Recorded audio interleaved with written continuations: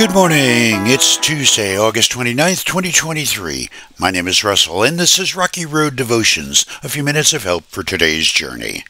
Our devotion today is entitled, When Moses Sat at the Well, and our scripture is from Exodus chapter 2.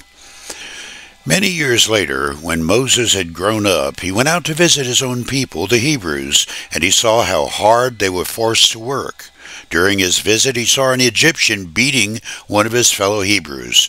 After looking in all directions to make sure no one was watching, Moses killed the Egyptian and hid the body in the sand. The next day, when Moses went out to visit his people again, he saw two Hebrew men fighting.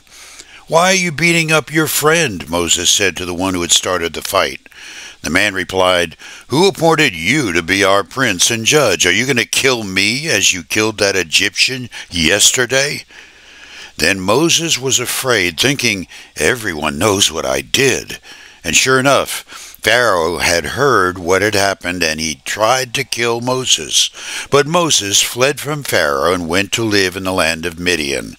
When Moses arrived in Midian, he sat down beside a well. Even people with a marginal connection with church and scripture know of Moses' great events, dividing the waters, getting more water to gush from a rock, the 10 Commandments, and so on. But today's text takes us back to long before the hero stuff. The context is that Moses has just found out his true heritage is Hebrew, not Egyptian. When, at age 40, you find out your whole history has been hidden from you, it's bound to produce a crisis filled with poor, knee-jerk reaction choices. For the one chosen by God to lead Israel out of bondage, that is an understatement.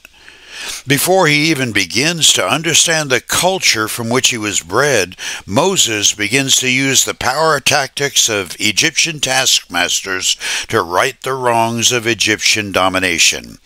Killing, threats, and totalitarian bondage. He was wrong. As a result, Moses finds himself banished to the wilderness. He arrives at Midian and sits down at the well where he meets Zipporah, whom he eventually marries, and it leads him to all the hero stuff when he starts doing things God's way.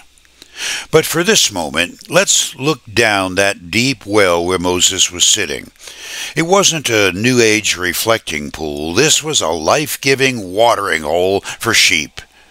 But for Moses, it was the needed rest from fleeing Pharaoh's threats. We can only imagine the thoughts running through Moses' mind as he looks down that hole. "Oh, I have really messed it up. Life is never going to be the same. What was I thinking?" In all transparency, this is exactly what I have said at times. In retrospect, each time I've said that, each time I've gone to that well, it was always after a period of failing to do things God's way. And I think that's always God's way. He leads us through the wilderness of wandering to give us time to pray, to understand our wrong direction, and repent. That took 40 more years for Moses, but at the end the bush burned brightly, and he learned to say, "Thus saith the Lord," instead of "listen to me." As with Robert Frost's poem about two roads diverging in a yellow forest, Moses eventually took the one less traveled by, and that made all the difference. For you today, for any of us who truly admits what we find when we stare down the well of our history, the road less traveled is always God's way. In our disobedience, we find He dips into the cool, life-giving water and offers us a better way. You chew on that as you hit the rocky road. Have a blessed day.